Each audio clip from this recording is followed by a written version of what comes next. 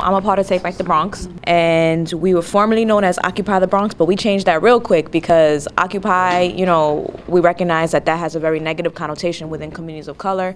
And as individuals who were taking part in the activities in the Bronx, we didn't even feel comfortable with that because we recognize the Bronx and other communities of color, Harlem, Washington Heights, Brooklyn, we're already occupied. We're occupied by police. We're occupied by gentrifiers. We're occupied by landlords that don't give a shit about us. We're occupied by corporations that don't give anything back to our communities, that just take. So why are we going to say occupy? We're not occupying. We're taking back.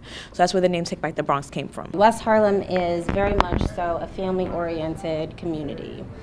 And so if we were not presenting ourselves in a way that was very results-oriented, we sort of lost people. And so what we've been doing as a group has really been focusing on how do we engage those people and how do we engage those families to get them part of the conversation about how do we solve problems in our community. So from there, we started realizing that if we really want the hood to be there, if we really want the community to be there, we need to do more base building work, right? We need to be talking to people. We need to build community with people because it's never going to happen unless we do that. So I guess for us, in my opinion, we really stopped being activist-based and more organizer-based, right? Because Occupy Wall Street, OWS, you're sitting down there in Zuccotti Park, great, but you're not building in a community, so you're not organizing.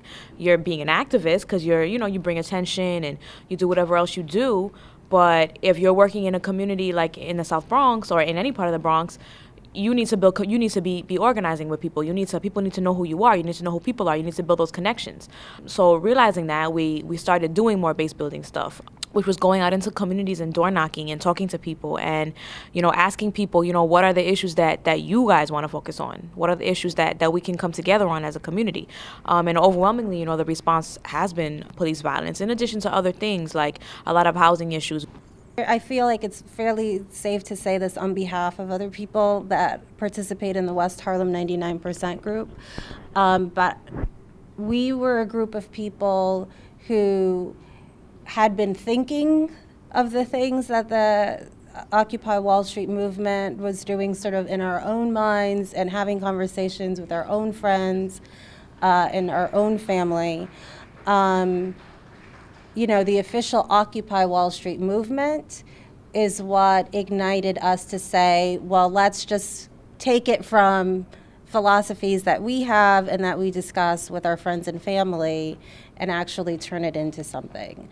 That concept of the 99%, I get it. I get that it's supposed to be like a unifying thing, and that's great because unity, is important. But let's be real. Everybody in the 99% is not the same, okay? Because my mom is in the 99%, and so is her boss's boss's boss, and they're not the same.